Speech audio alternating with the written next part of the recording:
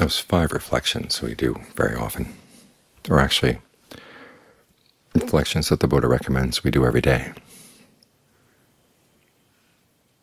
remembering that we're subject to aging, illness, and death, and the things that we love, people we love, we're going to be separated from them.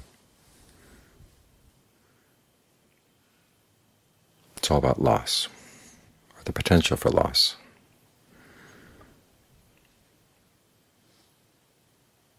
And then the 5th reflection on our actions and the power of our actions, and how these really do make a difference.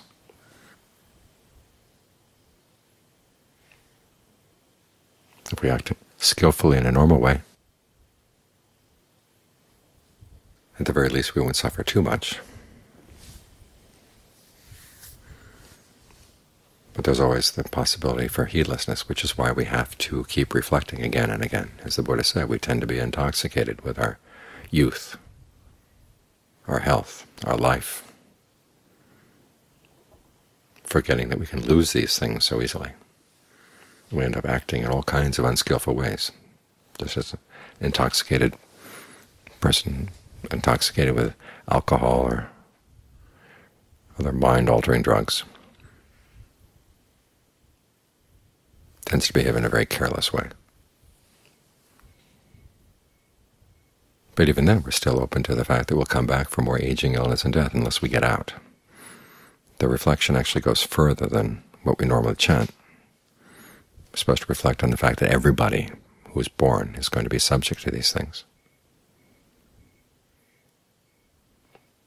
When you think about that, that gives rise to a different feeling. It's not so much heedfulness, it's more samvega. Think about the pointlessness of the whole thing. You do good and you get good results. And as the results get better and better, then you start getting more and more careless.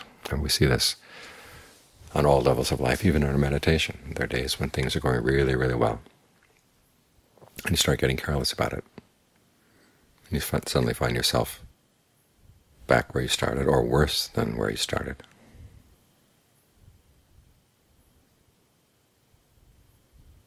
All of these reflections are meant to give us a sense of the importance of really training the mind, being serious about it, not grim, but serious, realizing that our true happiness depends on this. It's interesting that we think about losing our loved ones, suffering from aging. I remember there was a time when I was young, I thought, oh, when you get old, it's nice, you don't have to work, you get to retire. I mentioned that to an old person one time and said, you don't know what it's like. Aging creeps up on you and does all kinds of things you didn't expect. And we think about how really bad the loss it is that can come from aging, illness, death, separation from our loved ones.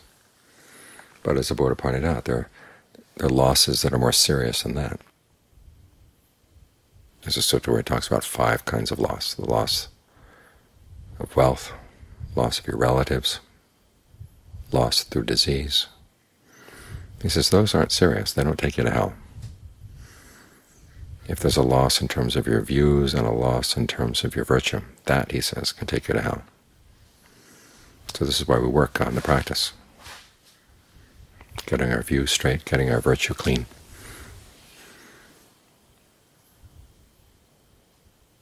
Because these are our genuine possessions. And the Buddha talks about consummation. Like at the end of his life, he said, achieve consummation through heedfulness. These are the first things he was talking about. Make sure you're clear about the importance of your actions and the importance of your intentions. And to make sure that your intentions are in line with the precepts. That way, even though you may lose your health, lose your wealth, lose your relatives, you haven't lost what's really important, which is your motivation to keep on doing the skillful thing, saying the skillful thing, training your mind in a skillful way. That's your real treasure. That's your real consummation.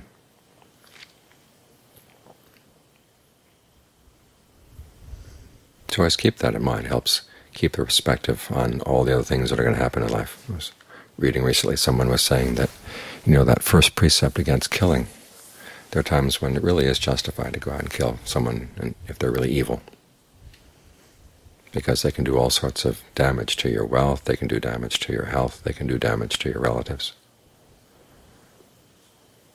This is supposedly a Buddhist teacher. But these are the kinds of loss that people are afraid of, which is why they lose their virtue. And it's important to remember that your virtue is much more important.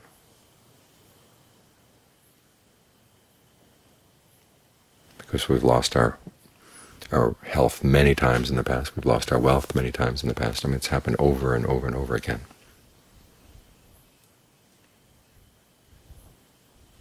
That's not all that serious. What is serious is when people get a wrong view and start thinking that their actions don't really matter. They can do whatever they want, act on whatever impulse comes in their mind, whatever intuition tells them to do, without concern for the precepts. That causes a lot of damage, long-term damage. And then, of course, when people develop a wrong view like that, they don't sit on their wrong views and not mention them. They tell them to other people, get other people to believe the same sort of things. This is how a lot of unnecessary suffering comes into the world. So you have to strengthen your views, strengthen your mind. So there is no temptation to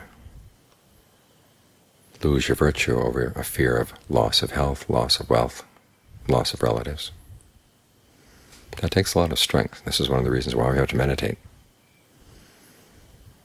to make sure that our views are reinforced with right concentration, right mindfulness, all the other good qualities of the path.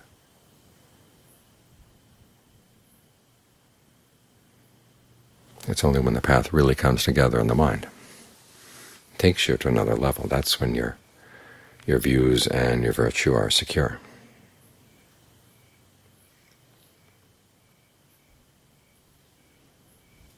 So as we're meditating here, it's not just to have a nice place to relax or a place to chill out a bit. We're trying to find a real foundation for the mind, a real foundation for our goodness. It's a term that Ajahn Lee used to use a lot, and I remember finding it difficult to translate in a way that was idiomatic in English. Looking after our goodness.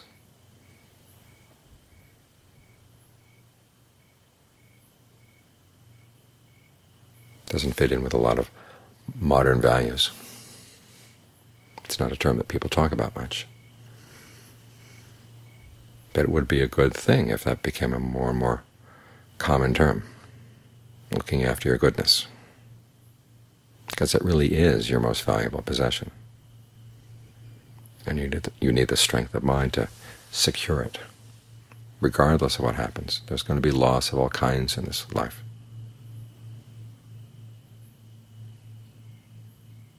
We're talking today about the sad side of reading a biography, because it always ends badly. Not always. I mean, death does come, but it doesn't have to make inroads on the mind, and the mind doesn't have to suffer from it.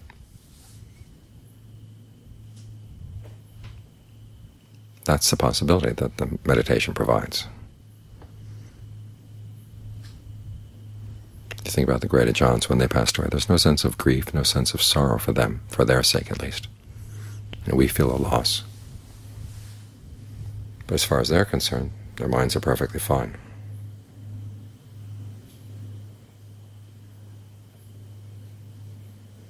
I remember going to Kusinara in India, the place where the Buddha passed away. And a lot of the people were getting kind of teary thinking about the Buddha passing away there. And I didn't feel that way at all. I felt this great sense of liberation in that spot. This is where the Buddha was finally able to put down his burden. He had accomplished something great. He had taught the Dharma to the world. And he found freedom. He had found freedom in a way he was able to explain it to other people so they could find it too. That's the greatest gift you can give.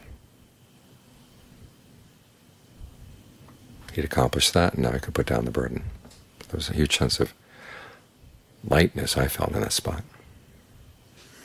It'd be good if we could all train our minds so that we can have that sense of lightness too. So when aging comes, you're still in a good mood. When illness comes, you're still in a good mood. the mind can maintain its goodness. Even when you die, the mind can maintain its goodness. That's what we want. And that's the skill that the meditation offers.